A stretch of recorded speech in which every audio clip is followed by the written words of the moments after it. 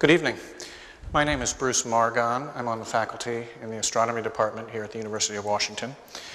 And this evening I'm going to discuss with you a very ambitious project that's involved more than 100 scientists and engineers worldwide to make the first ever digital encyclopedia of the entire sky. When this project is over, most of us will have worked on it for at least 10 years. Some of us will have worked on it for almost 15 years. So it's a reasonable question to ask, why in the world do we want to do this? Why do we want to devote a large fraction of our entire adult lives to this kind of project? And the answer is that we intend to learn the answers to some of the most fundamental questions about the structure and evolution of our universe. We actually know an amazing amount about how our universe began. In fact, as crazy as it seems, it is plausible that we understand more about the first 5 minutes of the lifetime of our universe than we understand about the common cold. Now, that's a very ambitious claim. In fact, some might say that's a very arrogant or audacious claim, but it's true. The universe started with a huge explosion some 12 to 15 billion years ago, starting from a very, very compact state, and steadily expanding since then, becoming ever larger and ever more dilute. Well, how do we know this? How can we tell? The basic unit of structure in our universe today is the galaxy of stars. This is a picture of a galaxy of some 200 billion separate stars. It's what we think our own galaxy, the Milky Way, would look like if we could step outside, look back, and take a photograph. These 200 billion stars are so close together that they overexpose the photograph here and all merge into one glow. But they're individual particles trapped by their own gravitational tug on each other, swirling around in a pinwheel, unable to get away from each other. And our universe is full of these galaxies. They go on and on and on. The more and more sensitive photographs that we take of the celestial sphere, the more and more galaxies like this we see. I'm going to show you now the most sensitive image of the sky ever seen by man. This is an exposure made by the Hubble Space Telescope, orbiting from above the Earth's atmosphere. A time exposure where the shutter was opened for 10 consecutive days, and light was just allowed to build up and build up and build up, exposing ever fainter, ever fainter, ever fainter galaxies. Virtually every image that you see on this photograph is a galaxy of 200 billion separate stars. The light from some of these images has been en route to us for almost the entire 15 billion year lifetime of the universe. The universe is in motion. These galaxies are all moving with respect to each other. Now, before I tell you how I know this, I might tell you that actually any one of you here could have predicted that this would be so. And why is that? Well, these galaxies are just made of stars and gas, which are in turn just made of individual atoms. And the law of gravity is such that every atom in every star in every galaxy is tugging on every other atom in every star in every galaxy throughout the universe. The force of gravity is actually infinite in range. It just gets weaker and weaker and weaker as things get further and further apart, but it never shuts off entirely. So in fact, consider the alternative to a universe in motion. That is, consider the possibility that all these galaxies were exactly stationary. If that were so, that would mean that every galaxy in the universe had been arranged so that the attraction of every atom in every star in every galaxy for every atom in every star in every other galaxy throughout the entire universe balanced just perfectly and nothing moved. If that were the kind of universe we lived in, it would almost be like a house of cards standing on edge. It would be incredibly fragile. If anything changed, it would be a disaster. I mean, you'd be afraid to walk a few feet over, right? Because then the gravitational attraction of you, of everything else would change and the whole universe might collapse and it would be your fault. So in fact, one could argue that your intuition alone would tell you that the universe should be somehow in motion. Maybe that doesn't tell you whether it's expanding or contracting or whatever, but one might guess it would be moving. That's not a trivial conclusion, by the way, because Einstein thought through this problem and arrived at the opposite conclusion. He actually liked the idea of a stationary universe. But in fact, we can directly observe that the universe is in motion. We don't need to use this more indirect reasoning. We can actually see observational evidence. Now, we do not see evidence that galaxies, the individual blobs on these photographs, are actually crawling across the photograph. The universe is such a large place that even at very high velocities, it takes galaxies vastly longer than a human lifetime to move a perceptible amount. And so our observational evidence that galaxies are moving is not due to watching them creep across a photograph. Rather, it's due to a somewhat more devious observation that is going to permeate everything I talk about this evening. So we'll take 2 or 3 minutes off and talk about some basic physics. When you look up at the sky and you see stars, they just look like little white dots. It doesn't look like they have much information in them other than that little white dot. But in fact, that seemingly white light has a tremendous amount of information contained inside of it. If you take white light and pass it through a prism, and put up a piece of cardboard on the other side of a prism, I think you all know that what you get back out is a rainbow of colors. And the physicist calls this rainbow the spectrum of the light. And this process of sorting the light out into its constituent colors is called taking the spectrum, or spectroscopy. The same thing is true of starlight. Seemingly white starlight, in fact, contains inside of it a range of different colors, and the astronomer can take the spectrum of the star by focusing starlight through a telescope, passing it through a prism like this, separating it out into its component colors, and recording the result either on a cardboard screen or on a piece of photographic film, for example. Here is that process done for the brightest naked eye star in the sky, Sirius. This is Sirius, so pay attention now. What you see here is the light of Sirius passed through a prism and projected onto a cardboard screen. And you see that even though it looks sort of white to your eye, you do see a whole range of different colors in it. But I hope that you can also see that there are these odd-looking gaps in the spectrum. There are places where the film was not exposed, where Sirius provided no light, even though you dispersed the light out into all its component colors. These missing places are called absorption lines. For a change, that's a term that makes some sense in physics, right? Because they're linear features and the light was absorbed. For some reason, it didn't reach us. And it turns out that these absorptions are caused by atoms in the upper layer of the star, Sirius, that are intercepting light at certain specific colors. A collision occurs between the outgoing light from the star and the atoms in the upper layer of the star, and if the light happened to be unlucky enough to have certain particular colors, or the physicist calls them wavelengths or frequencies, the atoms in the star gobble up that light and don't let it get to us. Now, this absorption process is a fundamental process of atomic physics. It just depends on the structure of the hydrogen atom. The absorptions that we're seeing here are due to hydrogen, the most abundant element in the universe, in the upper layer of the star.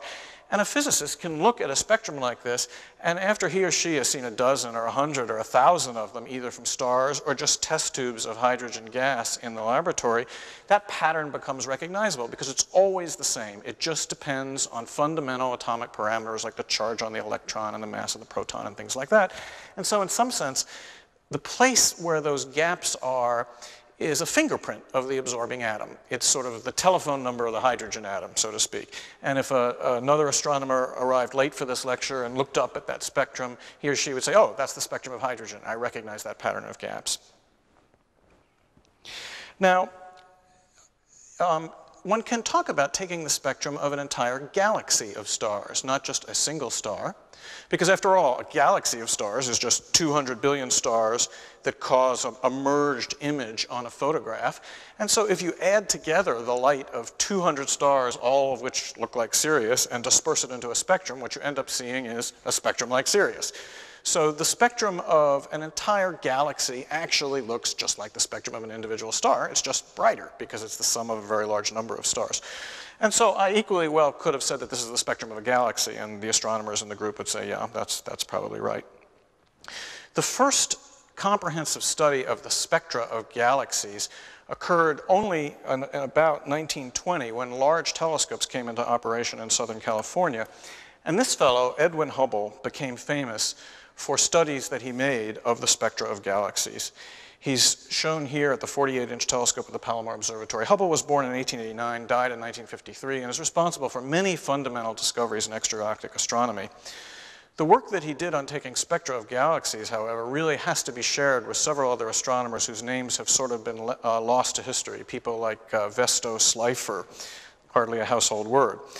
But at any rate, in the 1920s, Hubble, working with Slipher, obtained the spectra of numerous galaxies outside of our Milky Way, recognized these characteristic absorption lines, and realized that he was just seeing the sum of 200 billion stars in an individual galaxy, but also noticed that the absorption lines were displaced ever so slightly from the familiar pattern, rather occurring in slightly redder colors of light than he had learned to expect from nearby stars like Sirius. So he saw the normal pattern of a strong absorption and then a gap and then a weak absorption and then another one and a gap and so on, but it was ever so slightly shifted from the correct place where he had learned to expect.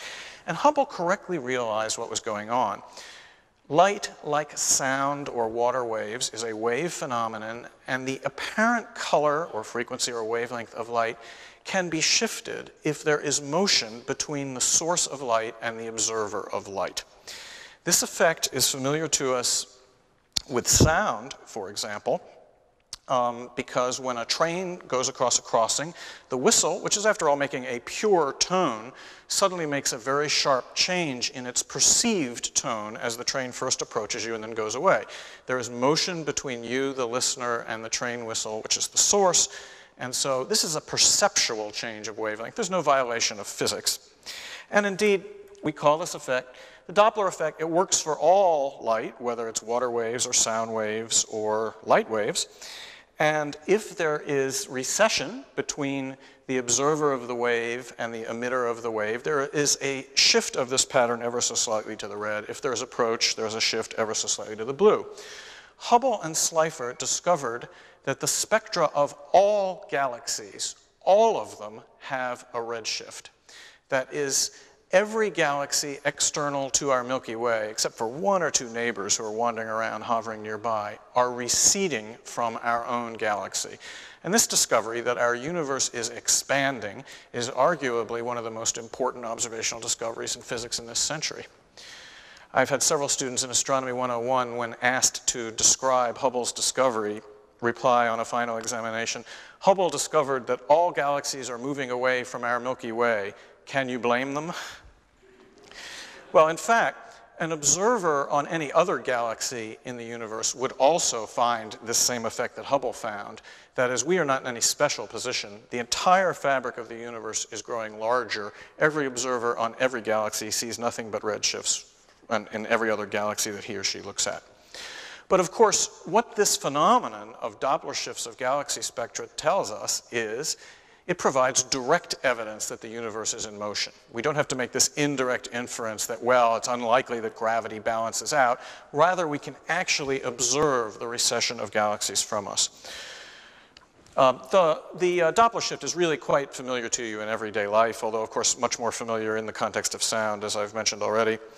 This is a cartoon by Sidney Harris, a wonderful cartoonist who makes fun of scientists.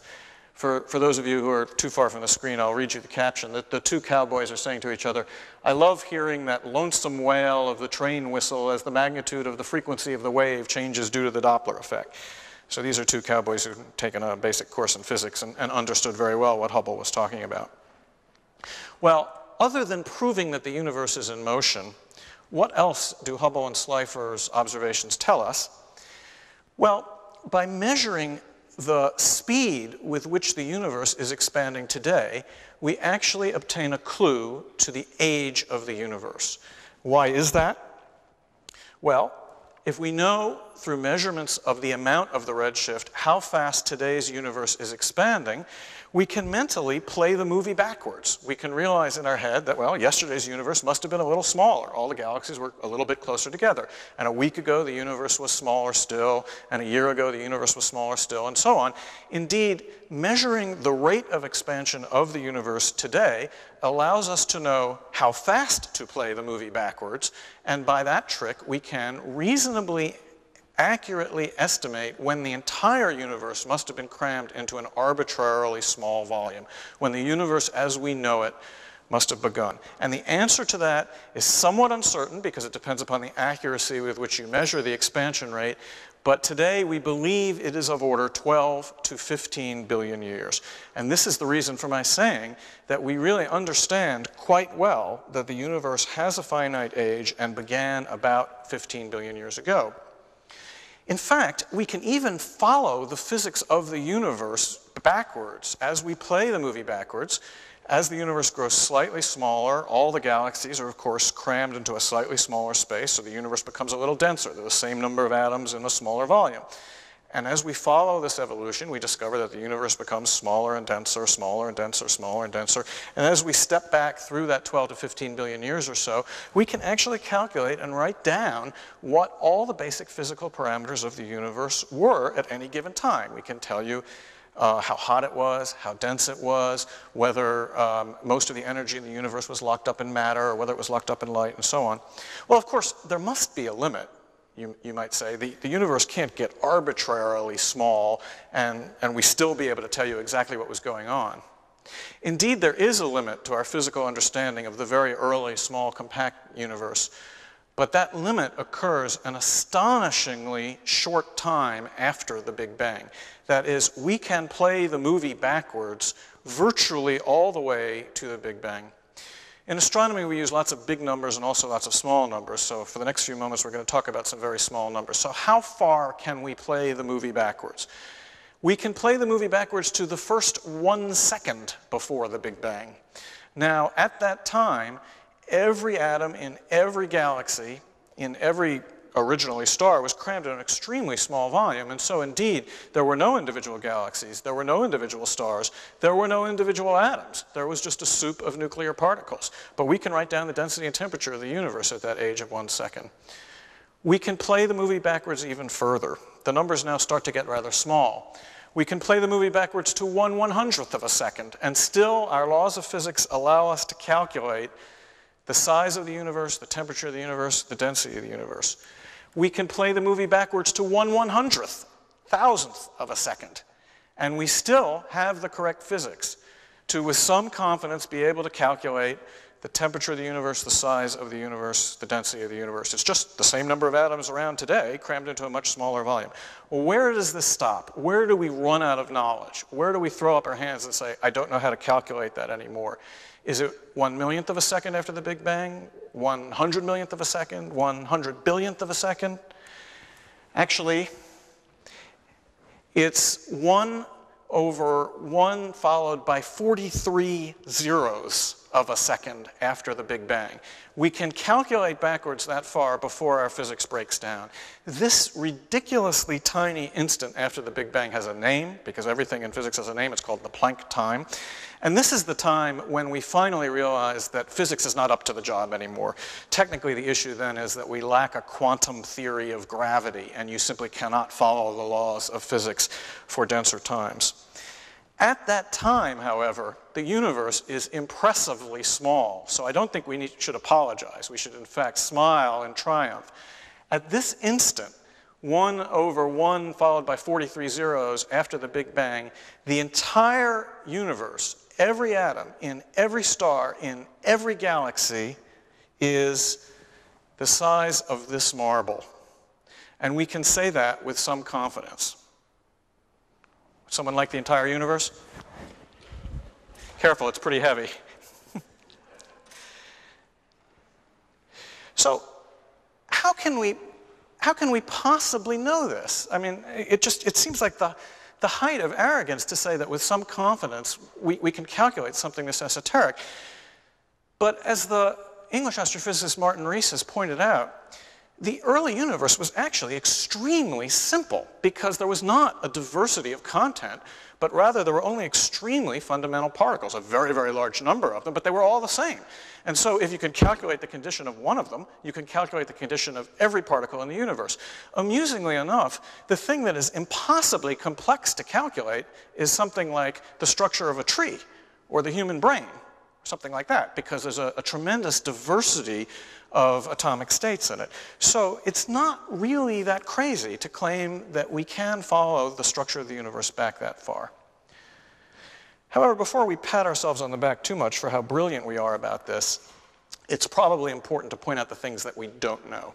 And it's the things that we don't know about the evolution of the universe that have led us to start this project to make this digital encyclopedia of the sky.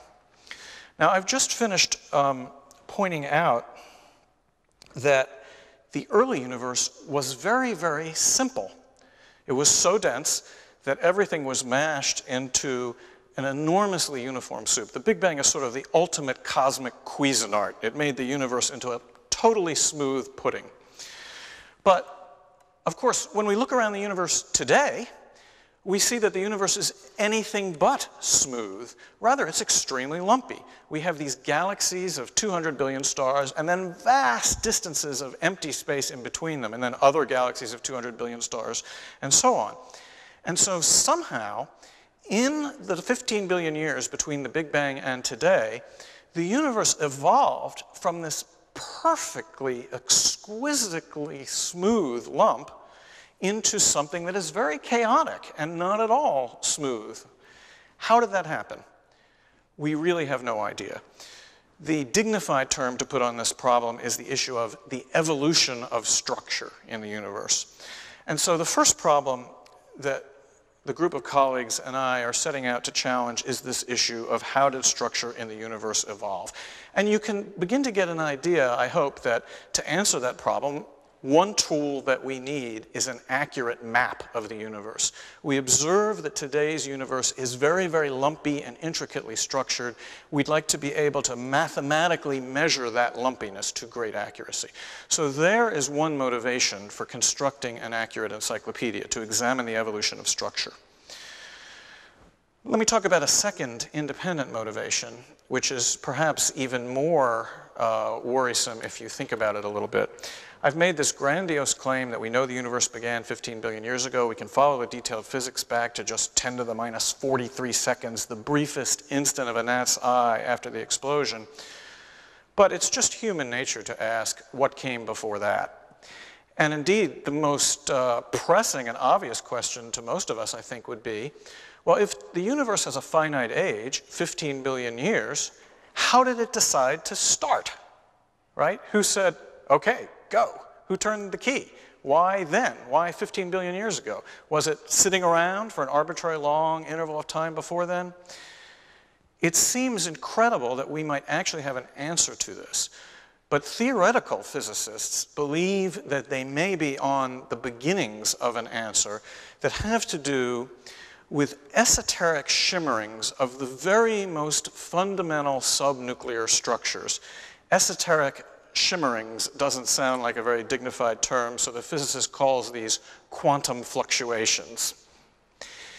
Oddly enough, it appears that there is some chance that these quantum fluctuations of the primordial material, just by chance, eventually had to lead to the violent expansion. Now, if you're like me, you'd say, sure, right? And I have a bridge I want to sell you too. But actually, this theory that the Big Bang emerged out of these individual fluctuations of the tiniest subnuclear matter has a consequence, which is the pattern of those fluctuations in the tiniest universe at the instant of the Big Bang, in fact, becomes frozen in to the expansion.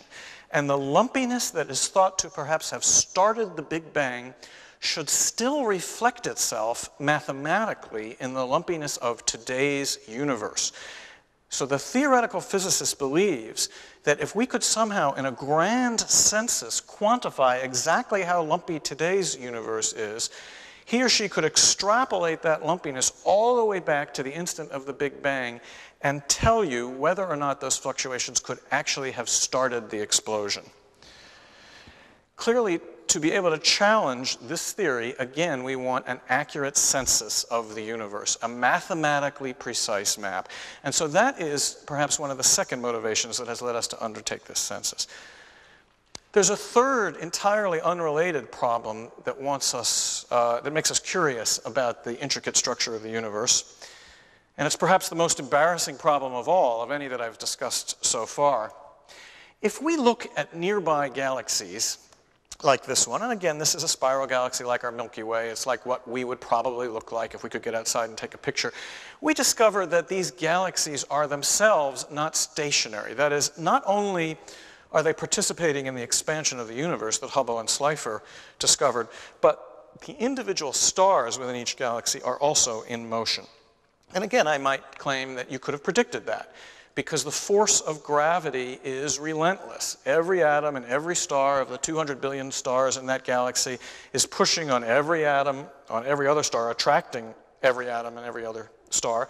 And so you could look at that and say, well, if gravity never turns off, if every atom in all 200 billion stars is attracting every other atom in all 200 billion stars, how does it hold itself up? Why do you see this grand pinwheel? Why doesn't the whole thing just collapse? And indeed, that's a very good question to ask. That we can answer. The answer is that the whole pinwheel is rotating, ever so slowly and grandly rotating around. And so there's a centrifugal force that is trying to push stars to the outside that is counteracting the gravitational balance of the galaxy to collapse. It's the exact same answer to why the Earth does not fall into the sun. Because the Earth is rotating around the sun, there's a centrifugal force pushing the Earth outwards that's exactly balanced by the gravitational attraction of the sun inwards, and everything stays put. So for many, many years, we believed the answer to why don't these galaxies collapse, which after all is a pretty important question to us because we live in one, was simply the rotation exactly and elegantly balances the gravitational force.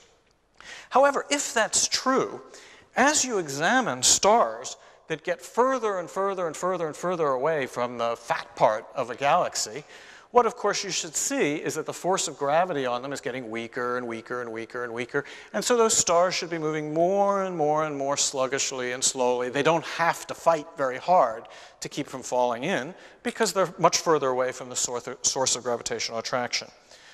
These days, we can actually do this experiment by taking spectra of stars on the outskirts of external galaxies and measuring how hard are they fighting back. Is this balance which we infer actually workable? Are they rotating at the right speed? And when you do this, you discover a very upsetting result, which is that stars way out in the suburbs of these galaxies, which should need to move only ever so slowly to stay up there, are in fact moving around at a very rapid clip, far faster than they ought to be given how heavy we believe the galaxies are. Indeed, the motions of stars in the external parts of galaxies and our own galaxy as well seem to indicate that galaxies weigh vastly more than we actually thought. On the other hand, we can count up the number of stars that are radiating in a given galaxy, and we find these two parameters are out of balance. Most of the gravitational tug of galaxies comes from things that do not make light. Apparently, most of the matter in galaxies is dark. And again, for a change using a term that makes some good sense, we call this the problem of dark matter. Most of the gravitational attraction in the universe is coming from matter that is not contained in stars. Well, you might say, well, okay, so we're not infinitely smart. How bad is this problem? If it were sort of 2% or 5% or 10% of the mass of a galaxy is not accounted for in stars, we'd say, well, okay, that's something for the next generation of astronomers to work on. But the problem is much worse than that. The amount of this dark matter is somewhat ambiguous. It's a little tricky to measure, but there are some measurements that suggest that 99% of the matter in the universe may be dark. That stars, planets, glowing gas account for only 1% of the matter in the universe.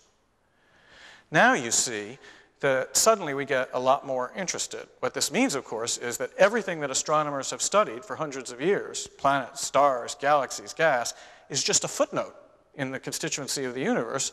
99% of the material may be something we don't know about yet. Is it made of atoms? Maybe, but maybe not. There are, in fact, some theories that say that this dark matter is not even constructed of the basic building blocks that we know about, namely atoms, but rather perhaps of far more esoteric particles.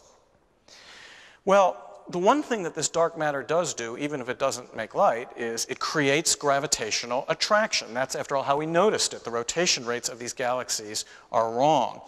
So the whole universe may be permeated with this stuff. We may not be able to see it, we may not be able to know what it's made of, but we can watch its gravitational effects. We can count galaxies. We can look at the distribution of galaxies on the sky and see how they are responding to this invisible dark matter. So yet a third motivation to make a census of the celestial sphere, to try and get some understanding of what this stuff is. So all three of these fundamental problems which I have discussed are compelling reasons to make a very, very detailed encyclopedia of the distribution of galaxies on the sky.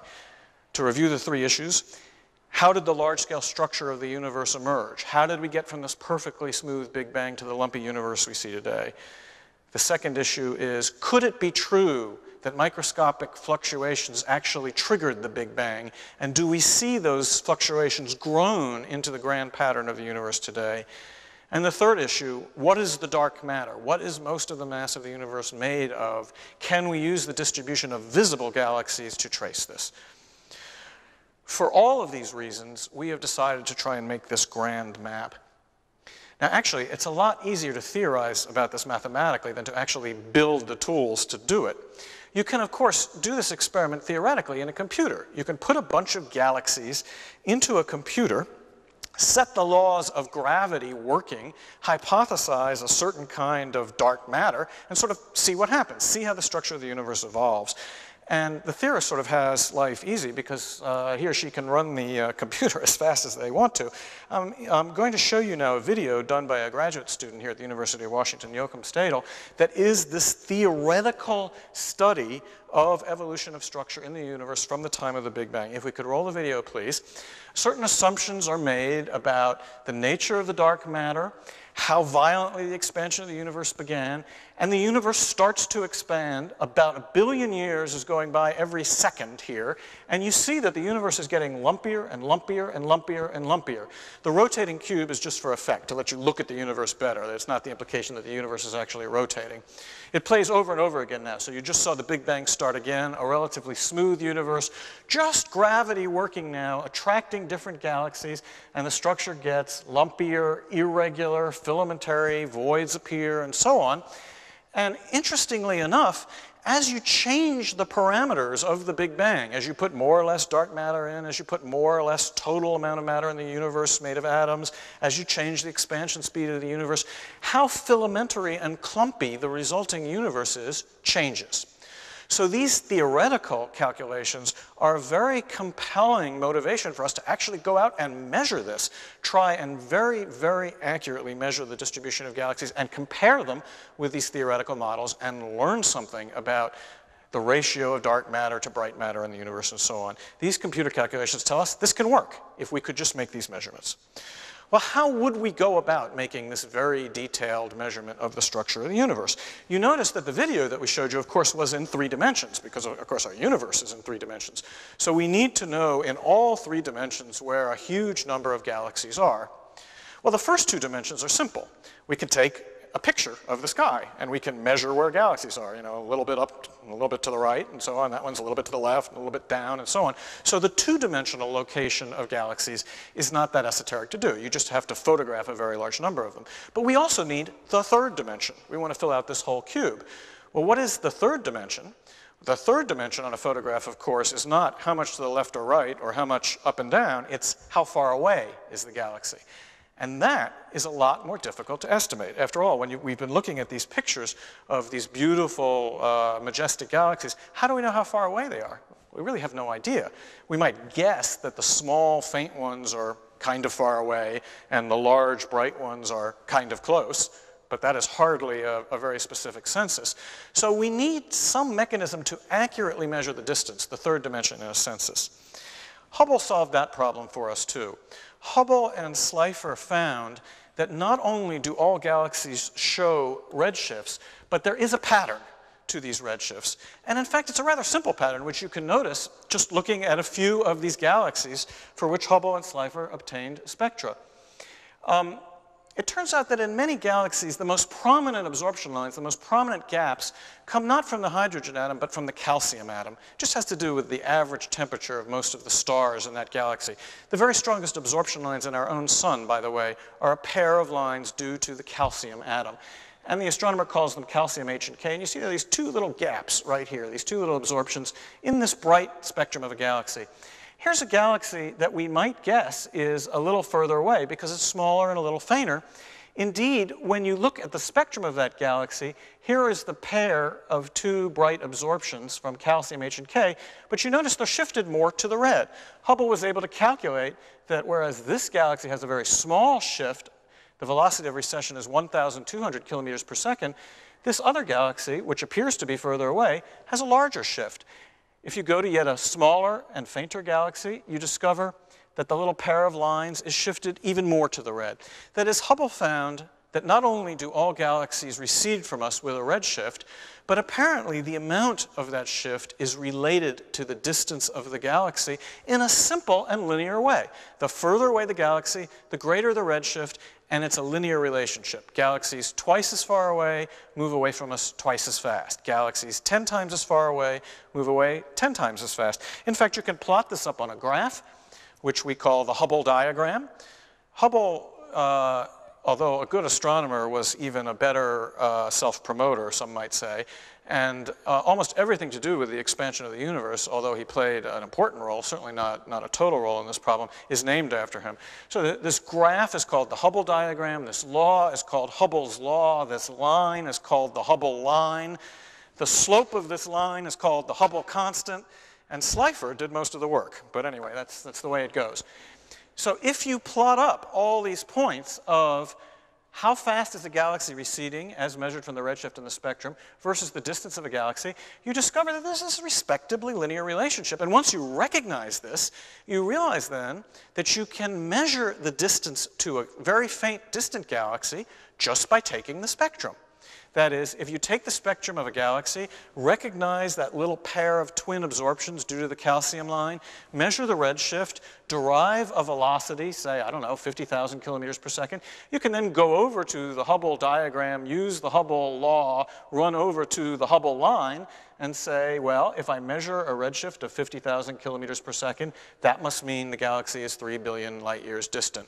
Or if I take a spectrum of another galaxy and I measure a redshift of, say, 70,000 kilometers per second, I come over to this graph, I infer the galaxy is 4 billion light years away. So Hubble's law provides the ability to get the third dimension by taking the spectrum of the galaxy.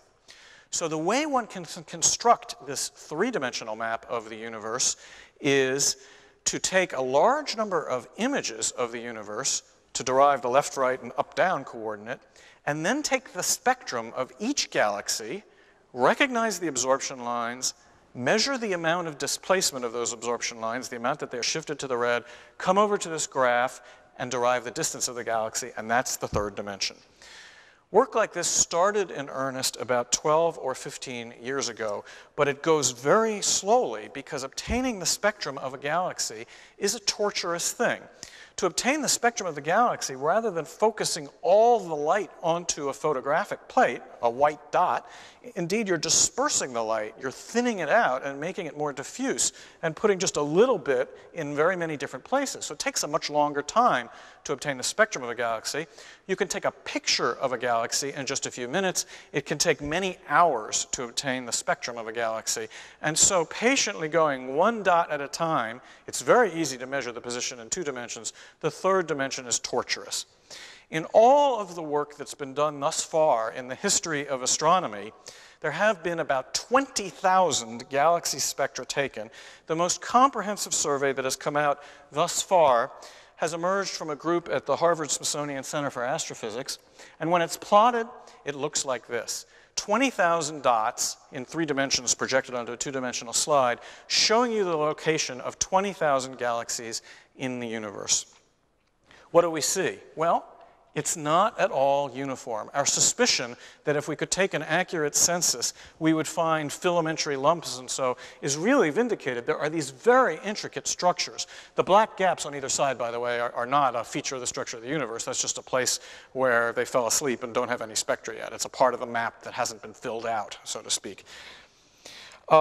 It'd be much nicer to look at this in 3 dimensions, and so we'll look at a video now that was actually done by an undergraduate here at the University of Washington last summer that plots these points, these observational points, in 3 dimensions and lets us walk through this diagram of the measured structure of the universe. If we could roll the video, please. You will see that this suspicion you have from the 2-dimensional picture is true, and that the distribution of actual galaxies, 1 sphere per galaxy, is amazingly complicated. We see voids, we see lumps, we see clumps, we see bumps, we see occasional single ones, we see much greater agglomerations, and so on. So we're on the right track. We're doing the right thing. But unfortunately, this survey of the universe made thus far surveys only about 1% of the observable universe. We've barely walked out of the neighborhood. The project that I'm going to tell you about today, instead of trying to survey 20,000 galaxies, has as its goal making a map of 1 million galaxies. Not only that, we want to do it before I retire. And so it's our intent to make this map of 1 million galaxies in just 5 years. We're going to do this using a special purpose telescope. The name of this grand project is called the Sloan Digital Sky Survey.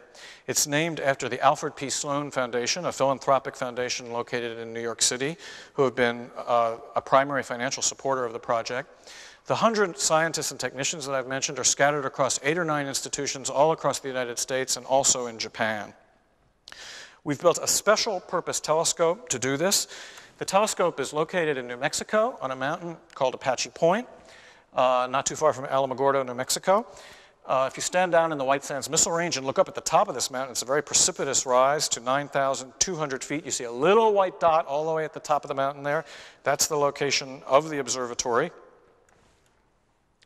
Here is the observatory itself. There are several telescopes located there.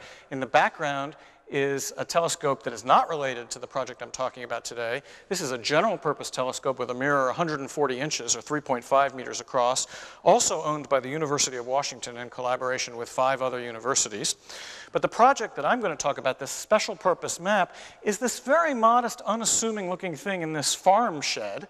The telescope is actually located here. This shed can slide back and retract to expose this rather odd-looking telescope during the night so that it can actually make its observations. You see here the shed retracted and the telescope as it will be when it's actually looking up at the sky. I'm using the future tense because this project is just about to begin. The hardware is completely constructed. Most of the computer programs are written. We will, on a timescale of just the next few weeks, start taking data with this special purpose telescope.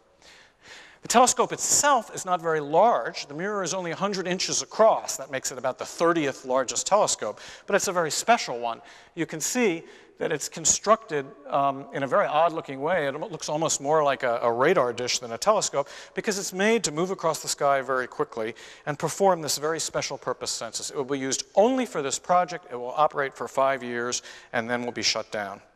Well, what is so unusual about this telescope? The first thing that's unusual about it is the amount of sky that it will take pictures of, the amount of sky that it will image.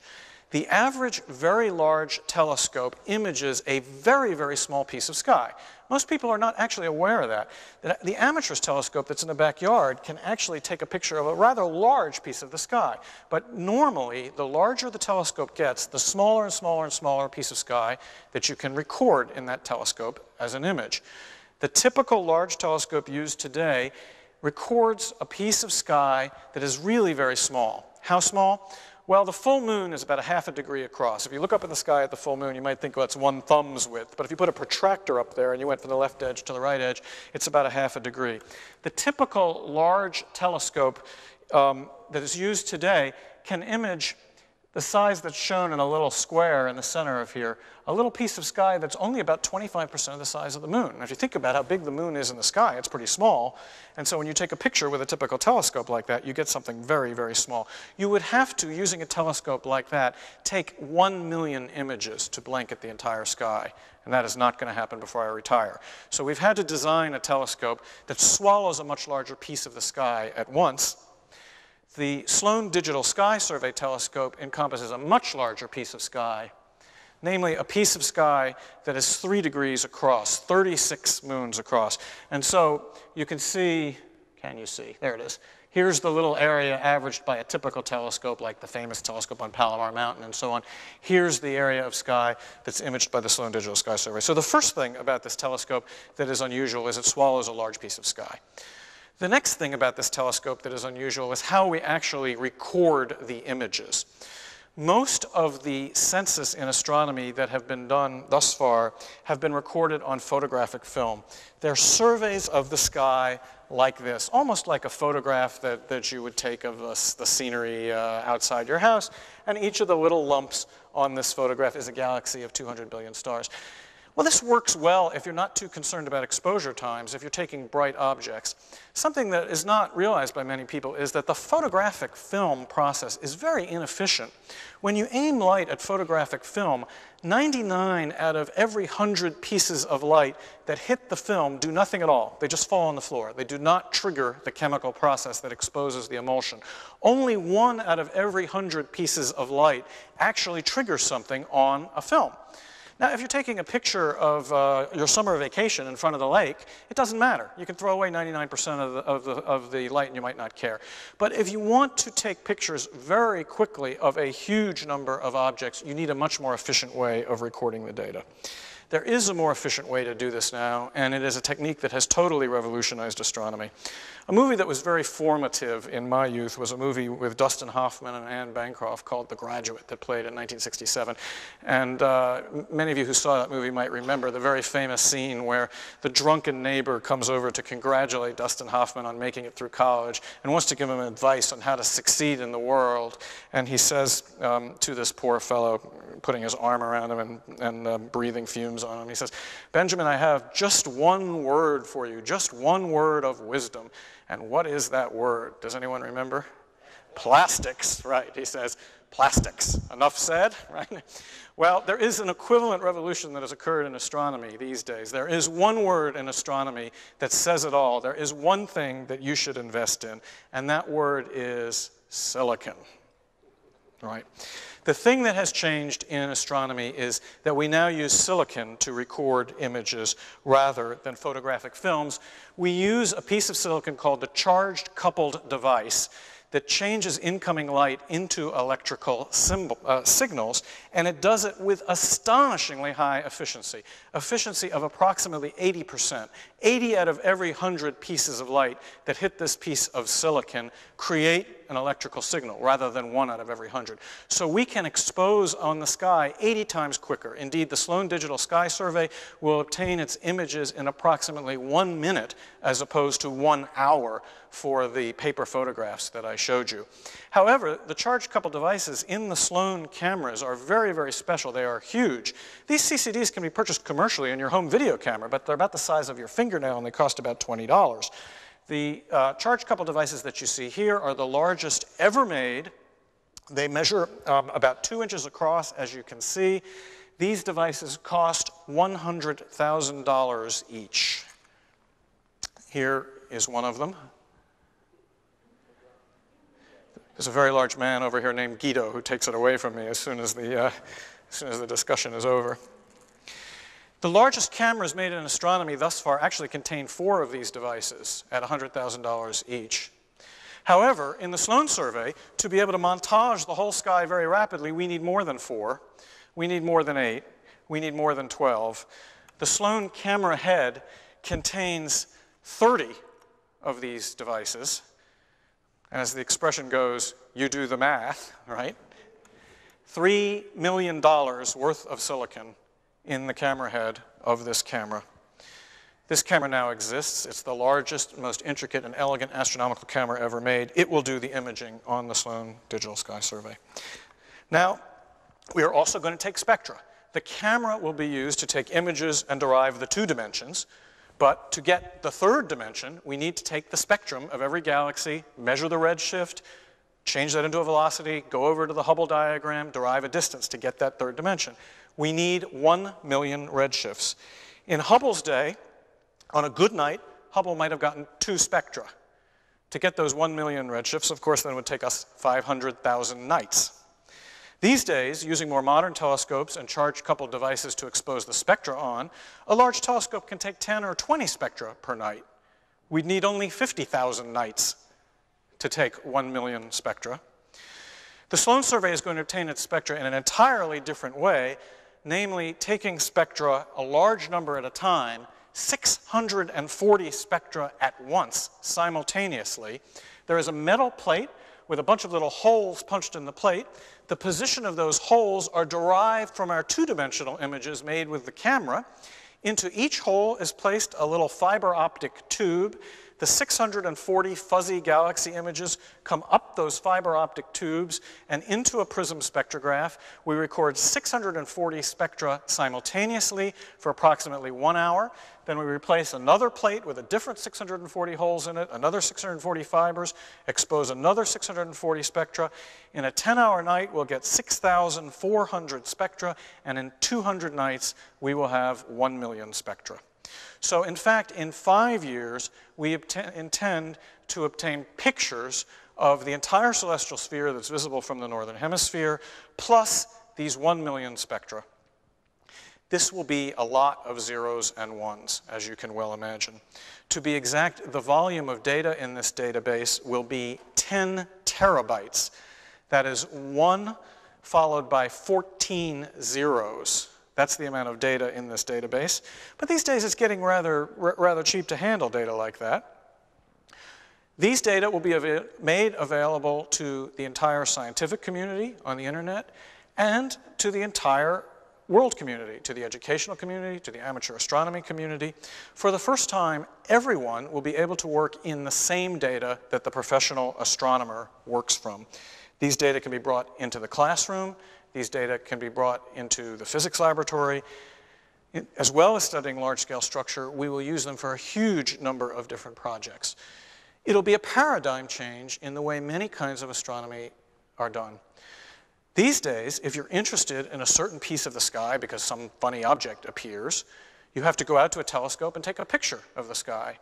After the Sloan Digital Sky Survey is completed 5 years from now, you'll be able to turn to your computer keyboard and bring up an image of that portion of the sky that has already been obtained and stored and processed and reduced for you. So there will be huge numbers of speculative projects which you would never dare waste a lot of time in the telescope with, that instead now you will be able to try out because the data are there and waiting for you. We expect, therefore, to discover lots of serendipitous, lots of unexpected things.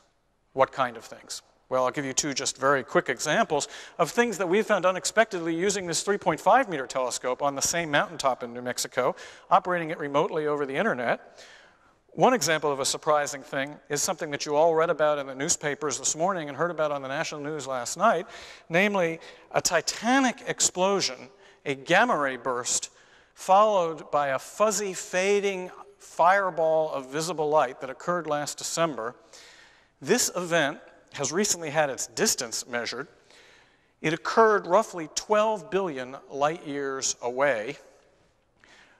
The fading fireball was measured from our observatory in New Mexico. In fact, these measurements were made by 2 graduate students in the astronomy department here at Washington, Eric Deutsch and Alan Dierks.